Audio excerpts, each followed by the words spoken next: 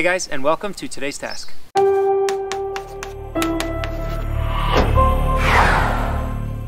For today's task, we are going to be resurfacing these flower beds. I put them in about 4 years ago, and every other year I've been sanding them and resurfacing them. They need a good, solid resurface this year. So we're gonna sand them down and stain them once again with some Australian oil stain. Now, I don't care what brand of stain you buy.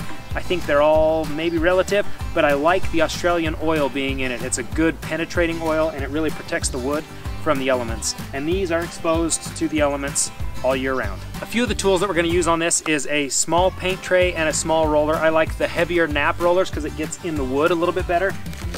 I'm going to sand them down with 120 grit.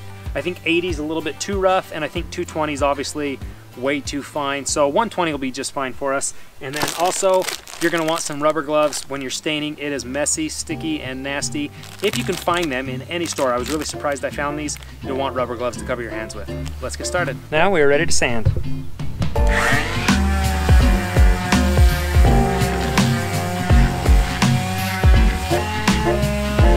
As you can see, this part's sanded really heavily and this part is sanded heavily, but this part isn't. And that's because the wood is actually cup shaped. If you were to look at this piece of wood on end, you would see the grains going like this. And if I would have been smart when I built the box, I would have actually put those curved grains facing downwards so that they'll cup downwards, because wood will always do that, especially when it's exposed to the elements. Shoulda, coulda, woulda, oh well. Now we're just going to keep sanding this down, and you just got to work into that cupping shape a little bit. These are going to have to look perfect, but I really do want to take a good layer off so that they turn out nice.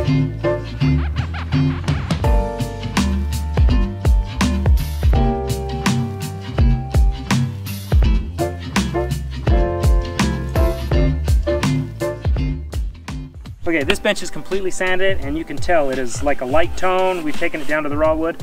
This top part had a lot of peeling, so I had to sand it down a lot more than I wanted to. This wasn't really peeling, so I just did a light sand on it just to get it prepped and ready. Now I want to show you the next step, because we've only been able to do the surface sanding of this bench. When you're sanding with an orbital sander or even a belt sander, all you're going to be able to do is get this top layer.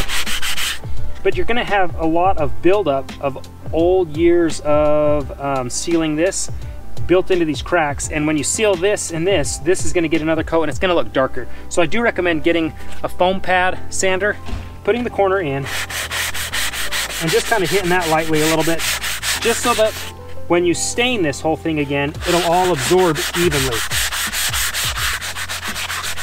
And this kind of detail isn't necessarily critical for the longevity of this wood, but if you want it to look even and nice, I recommend going the extra mile.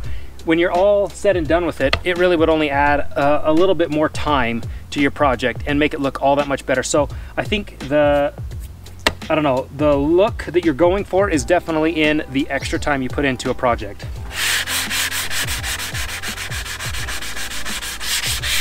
Everything is sanded, but if you can tell, there's dust everywhere. So almost as important as sanding and prepping it is, I guess it's just part of prepping it, is blowing it down as best you can. And I'm going to spend a good hot minute here blowing this whole thing down, because I don't want any of that dust to be on the wood surface when I go to stain it. It'll just ball up. It won't allow the stain to adhere and penetrate. So we want to get this as prepped and clean as possible.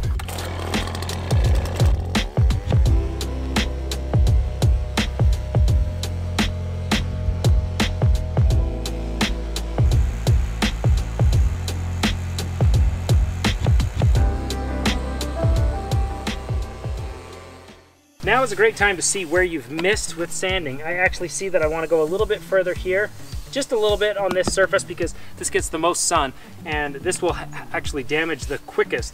If you notice, the tops of these boards are what's in the worst shape because they get the most sun exposure.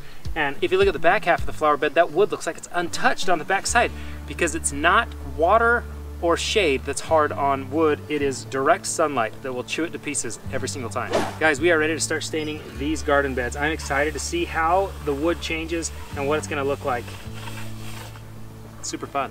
I have my paint tray and I have a roller. I do have a spare roller as well, but I like the thicker nap. It just kind of goes on a little bit better. They actually have naps that are specific to staining, and that's what you want. I like the throwaway trays because by the time this is all done, this is a disaster, and these trays are really pretty cheap. I figure just toss them. Now, when it comes to paint, Everybody knows you got to shake paint really well, but believe it or not, there are particulates in this stain that you definitely want throughout all of it. And if you don't shake this, they'll stay at the bottom, and what you get on the top coat and what you get on the bottom coat will be totally different. So you need to shake it up very well. Probably not quite as rigorous as paint, but it needs a good thorough shaking for sure.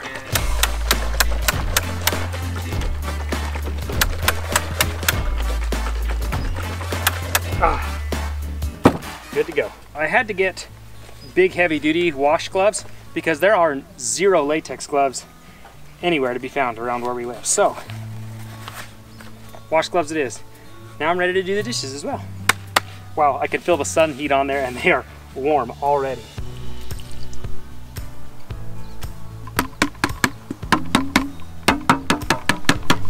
I do recommend sealing that back up between each fill of your pan, just so that this doesn't start to dry out. It will start drying out and then it gets thick and gummy. Now with our paint tray full, everything cleaned off, we're ready to start staining. It really is a simple process.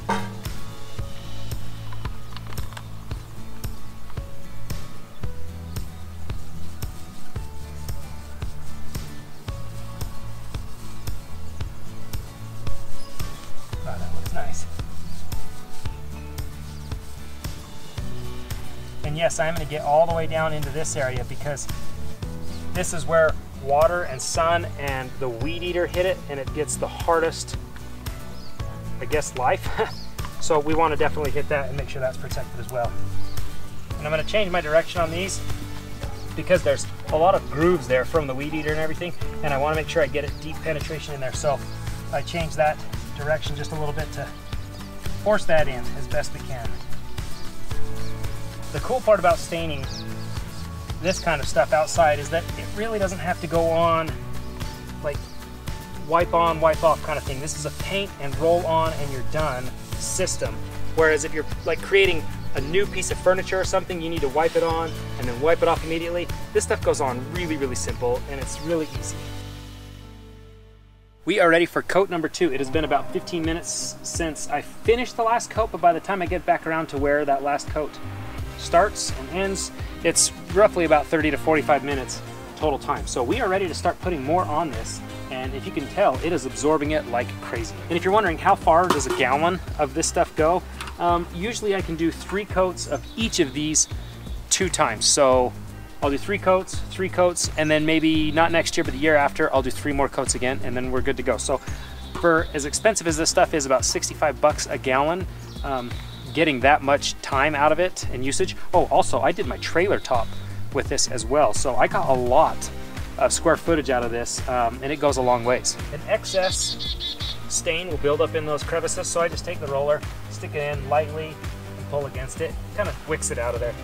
The amount of stain you use on the first coat is more than double the amount you'll use on the second coat, and then the third coat it's even less, because you are putting it on and it's drinking it up as fast as it can. It doesn't need to drink as much and it won't absorb as much the second and third coat. So that's why I kind of don't go past 3 coats of it. It really doesn't go on much deeper or penetrate any further, but that first and second coat and then third coat work perfect.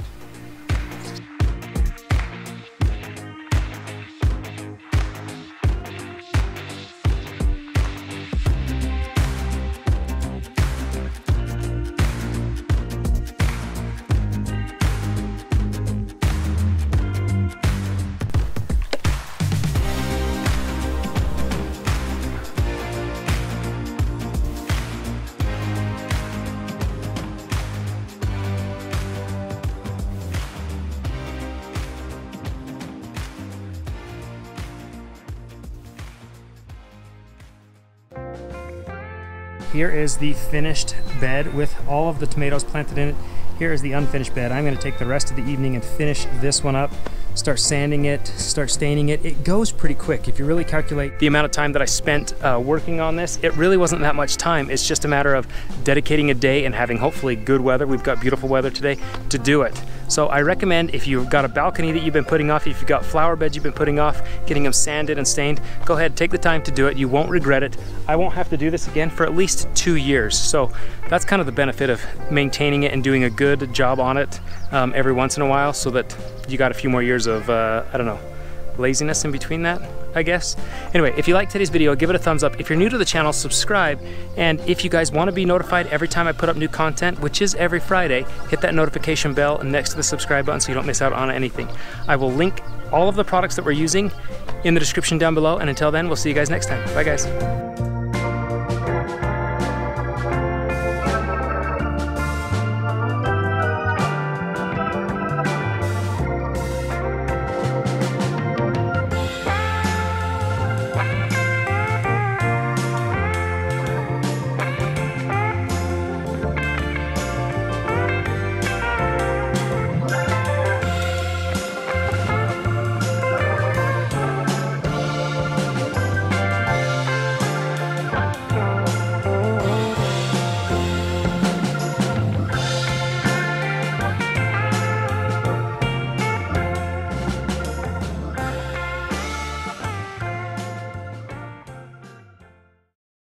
Because that's what? Why do you have to sand the whole thing? You have to sand the whole thing. Lincoln, out of that garage.